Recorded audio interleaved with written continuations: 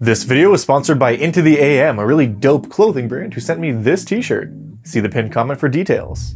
Hello and welcome to Monster of the Week, the only show on the internet that thinks there just aren't enough genies in Dungeons & Dragons. I love genies just generally as mythical creatures, but I especially love them in the context of D&D. While there are a ton of great intelligent monsters in the game, like dragons for instance, I have always held a special place in my heart for the different genie races. I think this is because in addition to being aesthetically and thematically really interesting, they provide a dungeon master with lots of different tools for telling stories. Now, I'm not suggesting we rename the game to Dungeons and Genies or anything, unless you guys think that's a good idea. But in an effort to see more genies in D&D, I have a very fascinating monster for you this week. As the vast majority of you are already likely aware, there are 4 primary genie races, and each one of those races corresponds to a different elemental plane. The Jinn and Afridi, which come from the planes of air and fire respectively, are probably the most well-known, even beyond the confines of D&D lore. But the Dao and Marid, who come from the planes of earth and water, are also pretty popular. I mean, all 4 of them are in the standard 5th edition monster manual. What's not as well known is that there are at least 4 other elemental planes, and logically they should all have genies of their own, right? I've already talked about the Kahil, genies from the Shadowfell, on this channel before, and those guys are pretty dang interesting. So as my next entry in the line of lesser known genies, today we're talking about the Qorrashi. As always, my goal is to go over the creature's lore, ecology, abilities, and of course some plot hooks and story ideas for how one of these ice genies might show up in your D&D game. Also, as always, I have converted this creature from 3rd edition into 5th edition D&D, and you can find that conversion linked in the description below. But for now, get your warmest jacket on, some mittens, and maybe even a thermos of something hot, because we are going to take a little trip to the elemental plane of ice.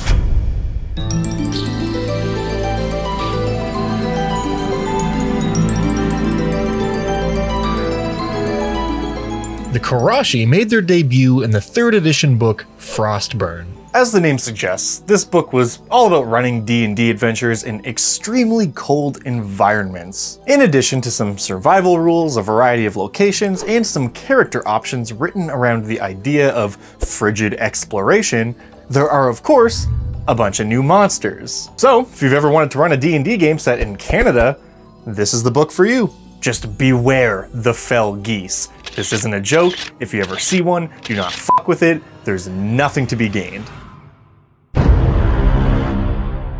Now, on to the topic at hand. The Qorrashi live on what is known as a paraelemental plane.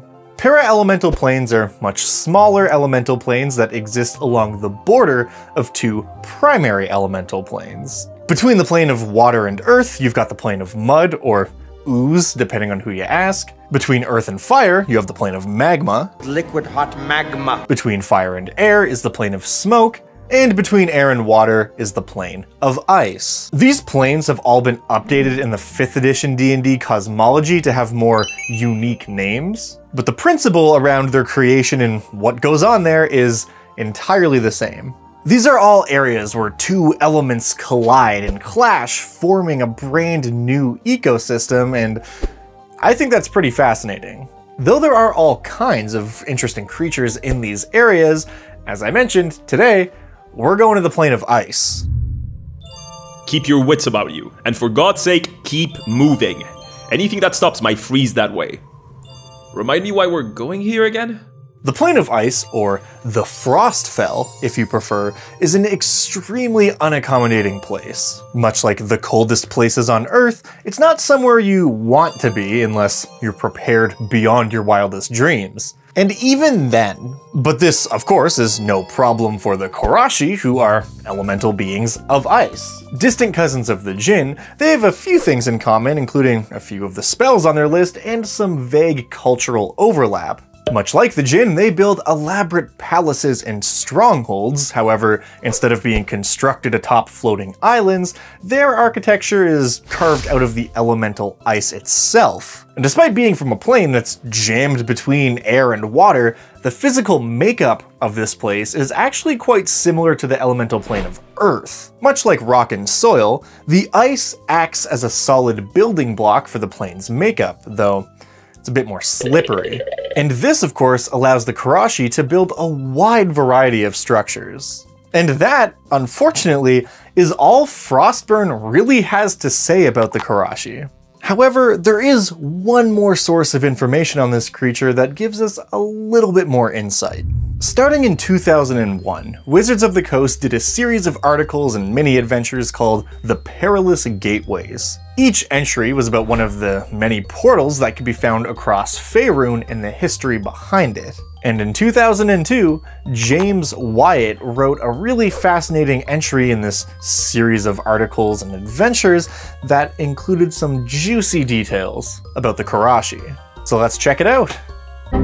Unfortunately, the original entry and all other entries in this long-standing series is no longer being hosted online by Wizards of the Coast, but using the magic of the Wayback Machine, we can still access the page's information. No way. I'm getting hacked. No, this is major. I've never seen code like this. What is that, video game? No, Tony, we're getting hacked. I'm in.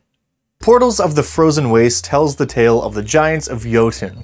These giants lived during the Age of Giants when the big tall lads basically ruled the planet.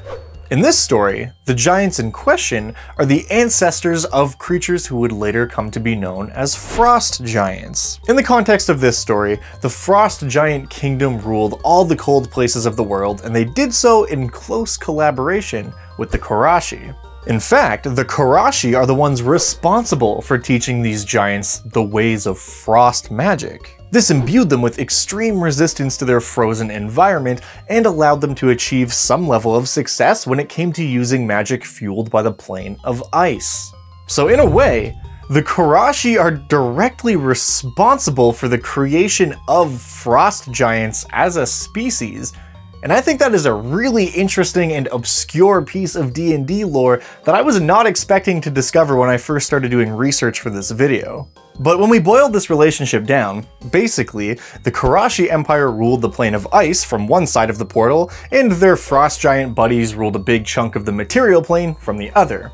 And that basically sums up all of the canon lore we have for these guys, but something I find really weird about all this is that at no point are there other elemental cousins, the Merid, mentioned in any capacity. It just seems so obvious to me that being a hybrid genie monster, this creature should borrow from both the cultures of the Jin and the Merid, kind of combine and mix them together, and then build on top of that to create something new, right? So in my updated 5th edition version of this monster, I've included a few new additions to the stat block that I think will better reflect this. We're talking just some minor tweaks here, but it's probably easier if I just show you.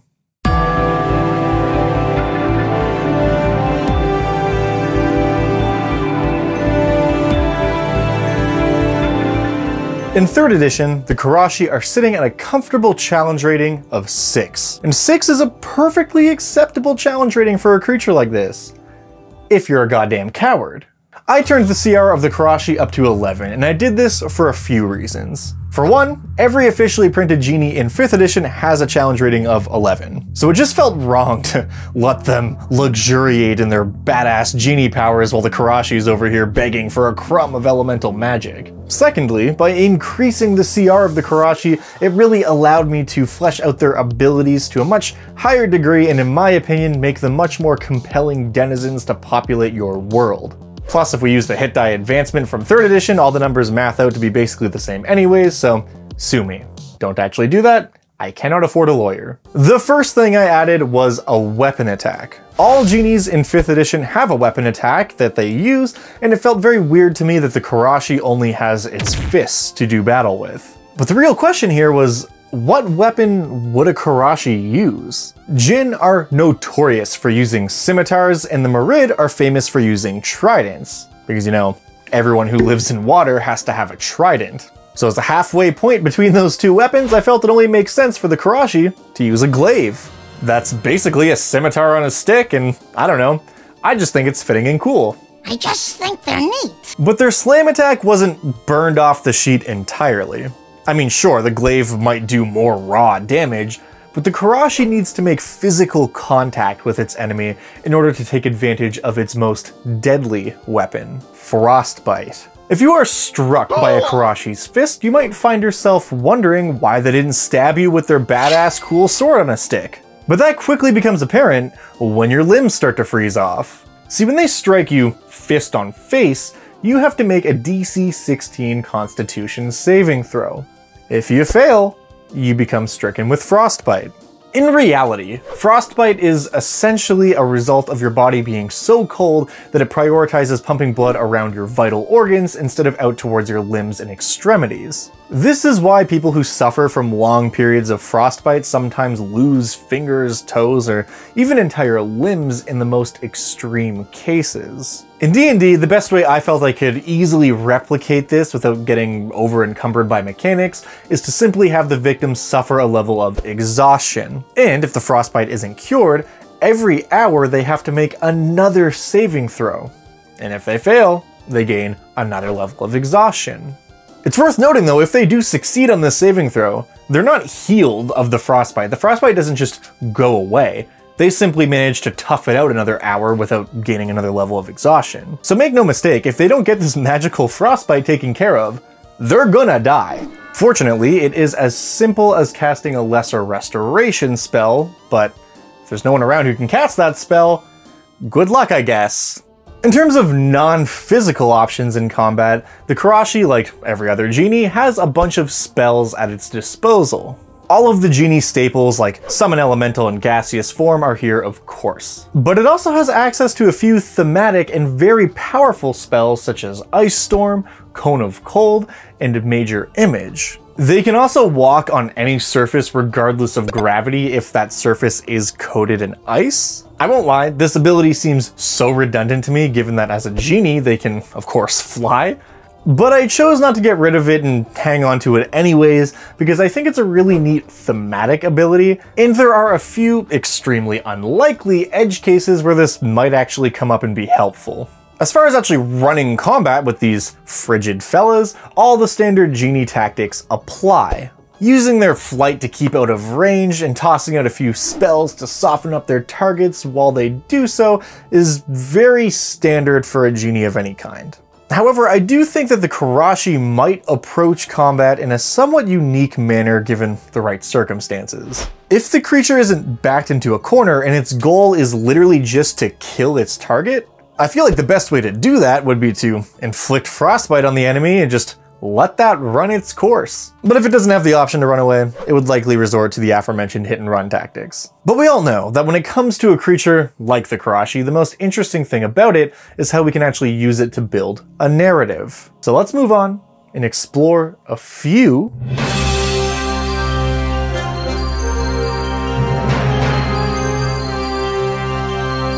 The one thing basically all genies have in common is their ability to grant wishes. I mean, technically only the noble genies can grant wishes to mortals, but it's one of, if not the first thing people think of when they hear the word genie. As lawful neutral entities, I don't think the Qorrashi would try to trick people into making a bad wish the same way that an Afridi might.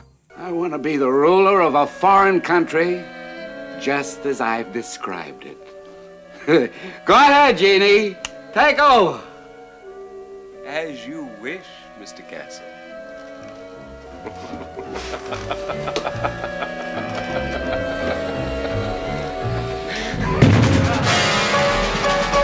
I'm Hitler. I'm in a bunker. It's the end of the war.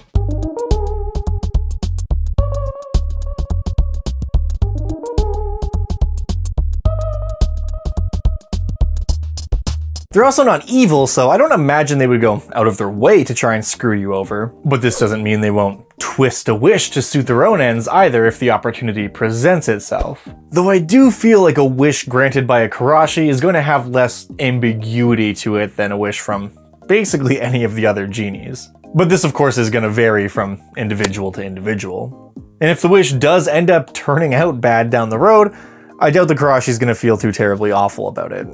After all, the Qorrashi can be kind of cold. But aside from your standard genie plots, which I think work just as well here as they would for any other genie, I think there is some cool stuff to be explored with the Qorrashi. As para-elemental beings, they occupy a really unique space within the world's cosmology.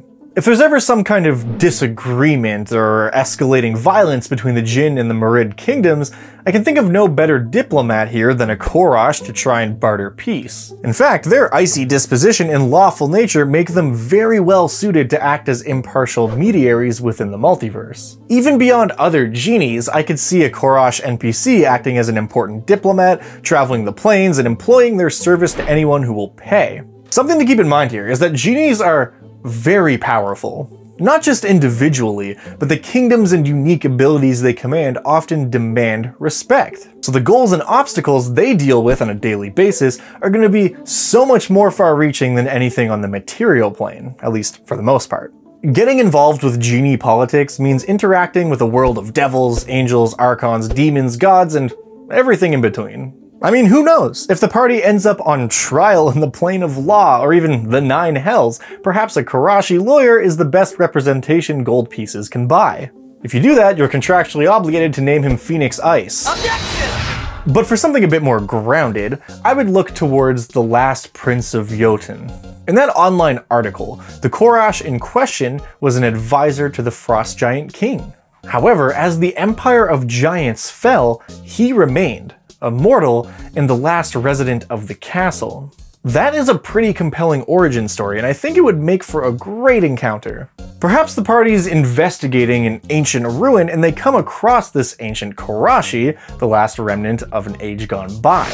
They could be a great quest giver, an ally, or even a good fight if the party decides to get aggressive. Perhaps the party is even working for a patron of some kind, a scholar who has heard legends of this lone Qorrashi and sends the party out to go and find them in order to ask some questions. They might want to know about the Empire of Giants in that long-lost age, and the Qorrash in question might have the answers they seek. Speaking of patrons, with the Warlock Genie Pact option now at our disposal, maybe one of your players has made a pact with a Qorrashi.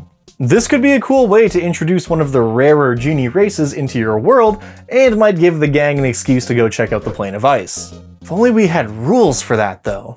Oh wait, we do, because I included rules for what kind of spells a Qorrashi patron might give you in the 5th edition conversion document. And if you scroll down a bit further, you'll see I also included rules for players who want to play as a Qorrashi-based Genasi, or Genasi. I can never remember which is the right one. Genasi. But if you've ever wanted to play a character with genie blood in your veins and a heart of ice, now you can. Speaking strictly on existing adventures that the Qorrashi might fit in with, anything that takes place in a frozen locale is obviously fair game. Rime of the Frost Maiden is probably the most obvious example of this. But even if you're running something that involves frost giants, such as Storm King's Thunder, a Qorrashi NPC might be a cool addition to include. But if all else fails, you can of course just do some classic genie wish skullduggery to try and mess with your players. But you know what isn't a trick resulting from a poorly worded wish? The special offer from this week's sponsor. Into the AM is a clothing brand that specializes in graphic tees, much like the one I'm wearing right now. Their clothes are all super unique, and if you've been watching my videos for a while, you've definitely seen me wearing some of their stuff before. It's all very high quality, very comfortable, and right now, it's very on sale. They have a dope selection of graphic tees on sale for 25% off right now until February 20th. And if you use discount code DUNGEON at checkout, you get another 10% off in addition to the sale price. Into the AM also just normally allows you to bundle your t-shirts, so if you buy at least 3 of them, you're gonna save even more money, which just further sweetens the deal when they have sales going on. And if graphic tees aren't your thing, they have a really sweet collection of basics too. Essentially, there's something for everyone. I genuinely do love their clothes, and I was already wearing a whole bunch of their stuff before they even reached out to me to do a partnership, so I think that pretty much speaks for itself. So be sure to check the video description or the pinned comment down below for a link over to the Into the AM shop. And again, thank you so much Into the AM for bringing us here to talk about this wish-granting creature of cold. As always, there are 5th edition stats for this monster in the form of a Google document in the description down below as well. And over on the Patreon page, you can find the special patron stat block in the form of a high-res PDF. So if you like what I do here and you want to support the show, definitely check that out and you can get a flashier version of our monster stats. I'm super grateful to all the patrons who support this show. There seriously are not words to describe how much that means to me. And that brings us to our next segment, Patron of the Week. This week's randomly selected patron is Kakapo. Thank you so much for your support, Kakapo, and thank you for watching. If there's a monster from an old school RPG tabletop game that you would like to see show up on the channel, whether it's D&D or another system, let me know in the comments down below, or you can let me know on the monster suggestion channel in our Discord, the link to which is also down below in the description. And even if you don't have a monster suggestion, I'd still recommend checking out the Discord. We have a spectacular mod team, a thriving community, and all kinds of cool stuff is happening over there, literally as we speak. I also wouldn't be a proper YouTuber if I didn't mention I now have a second channel where basically I'm just uploading stuff that doesn't fit on the main channel. There's a few videos over there right now, but we can expect to see more things like extended cuts of interviews or extended cuts of bits that I wanted to fully mash into a video but couldn't justify spending the time doing so. Basically, it's the Dungeon Dad bonus features channel, so if you want to see more of this kind of content in bite-sized pieces, definitely check that out. But all that stuff aside, that's all I got for you today, so thank you so much for watching, and I'll catch you in the next one. Till then.